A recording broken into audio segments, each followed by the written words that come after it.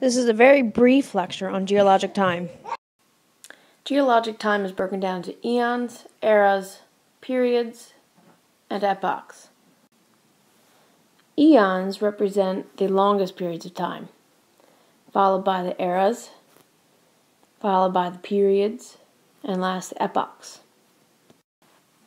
Over on the sides shows you how long the periods lasted. These were in terms of millions of years ago. This column shows major events or life forms that existed during those time periods. Scientists divide Earth's history into eras based on major changes of life forms, not by how long the period actually lasted. So all the different periods and eras lasted a different time. Here's a diagram that shows the basic breakdown of the life forms. During the late Proterozoic, we're finally getting more of a diversity of life forms. Cambrian is known for the fishes. Devonian is known for the fish, specifically the jawed fish, and the first amphibians arrive. During the Carboniferous, this is where we have a lot of scaled trees and ferns. Pennsylvania is very well known for the swamps that produce the coal that Pennsylvania has now. At the end of the Permian, we have a massive extinction. Triassic, we get the first mammals and the first dinosaurs. Jurassic, we have the first birds. Cretaceous, we have the first primates. And at the end of the Cretaceous, we have another massive extinction. During the Tertiary, we have mammals diversify. And during the Quaternary, humans arrive. During the Precambrian era, the Earth's layers, the atmosphere, the oceans, all formed during the Precambrian. At the very end of the Precambrian, during the Proterozoic, the first bacteria formed. The root word pre means before, so it was before the Cambrian. Here's a video that some students had made that summarizes the Precambrian era.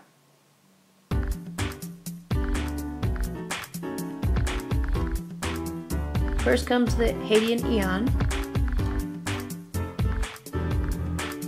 During this time, our solar system is still forming. The Earth is forming along with the Sun.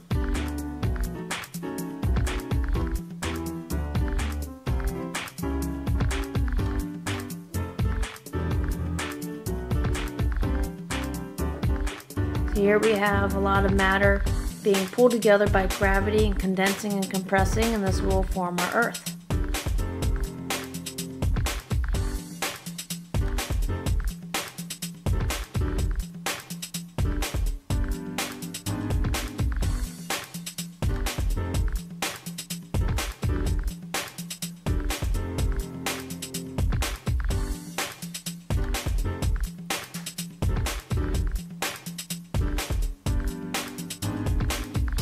So there's no atmosphere in terms of what we have today.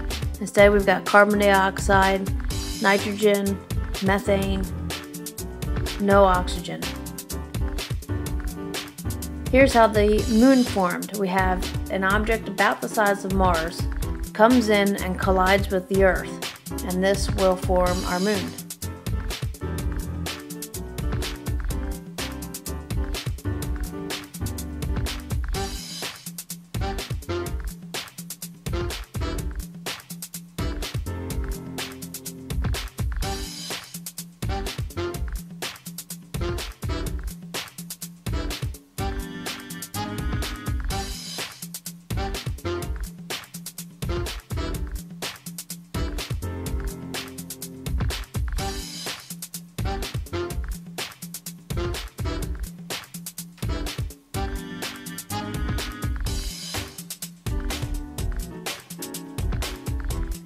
So it pretty much vaporized, turning into dust, and now it's going to recollect. Gravity will pull it together and condense it, forming the moon.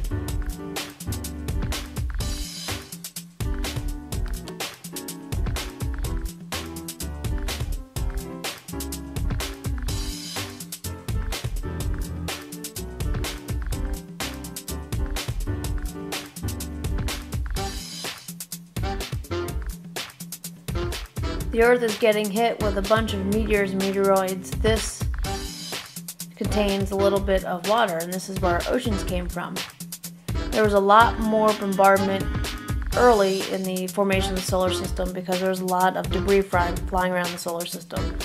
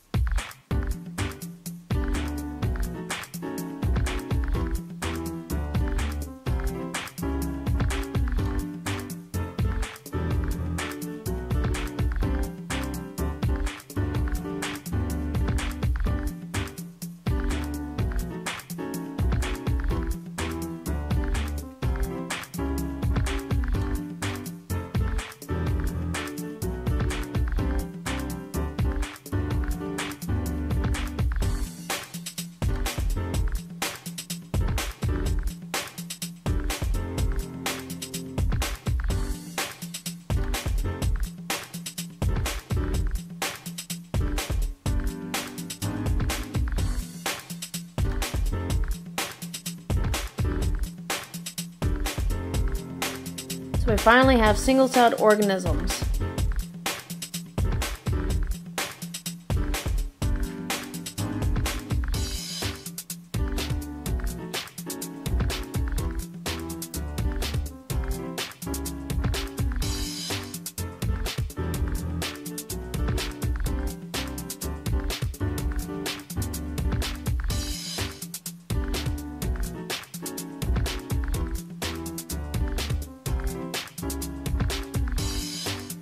There were high levels of ultraviolet radiation because there was very little atmosphere to protect us.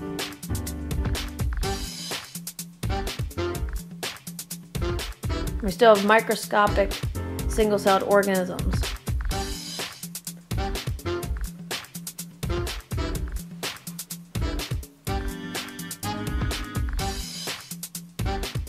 The atmosphere at this time, we have 75% nitrogen, 15% carbon dioxide. Relatively no oxygen yet.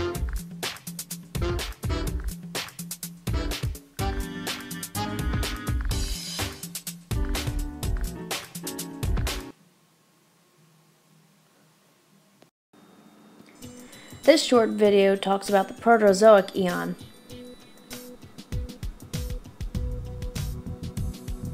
We start to get continents solidifying and cooling down to form land. This is through the process of plate tectonics.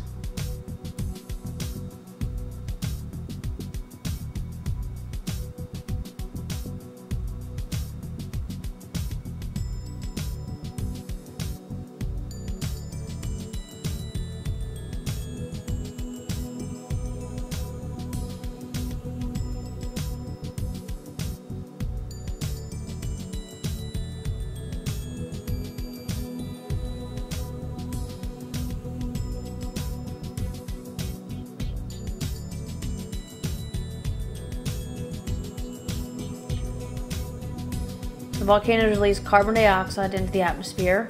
The carbon dioxide will react with the atmospheric moisture and create acid rain.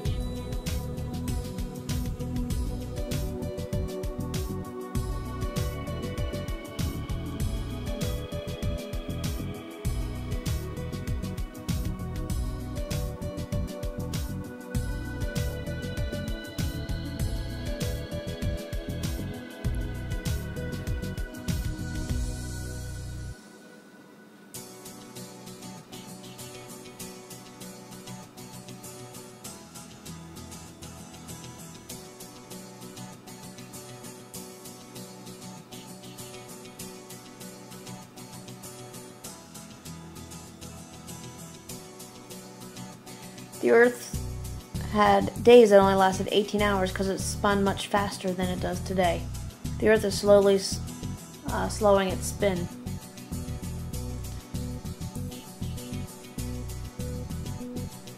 We get lots of diversity in life forms in the ocean. Then we have a mass extinction, which marks the end of the Proterozoic. We have a continent that breaks up, creating Laurentia and Gondwana land.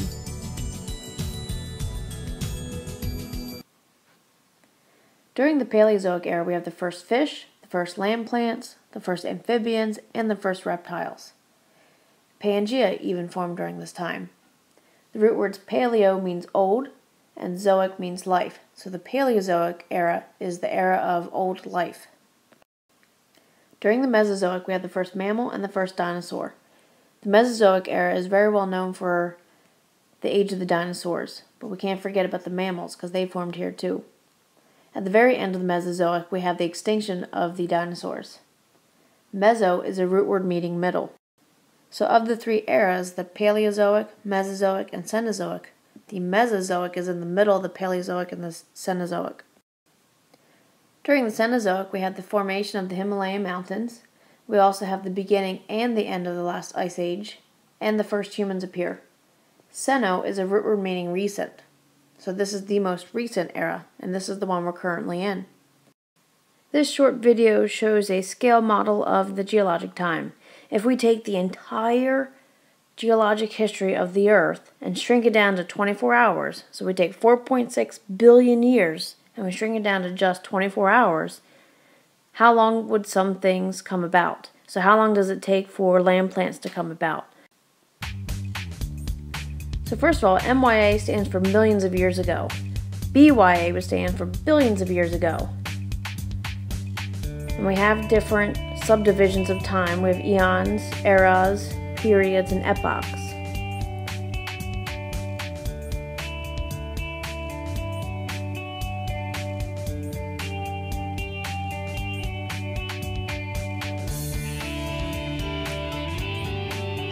So there's our clock. We have 24 hours in the day. Let's start at midnight. So at midnight, the Earth formed. It takes 3 hours for meteorite bombardment. 4 a.m., the origin of life.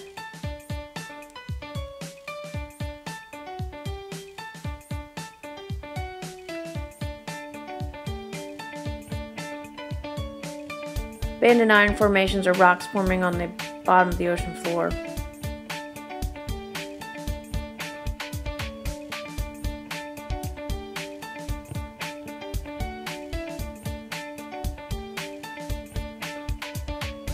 Okay, 8:20 p.m. we finally have seaweed.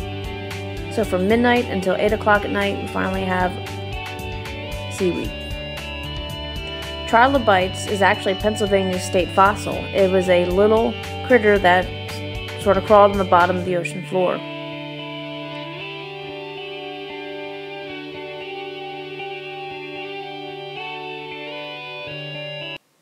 So here at 9:52 p.m., so we started at midnight, went all through the morning and afternoon and evening, now we're back at 9:52 p.m.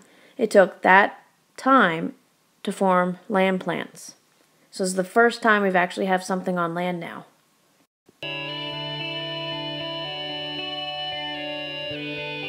Pennsylvania is known for its coal swamps. At 10:56 p.m. we finally have dinosaurs. With only about an hour to go, we finally have dinosaurs.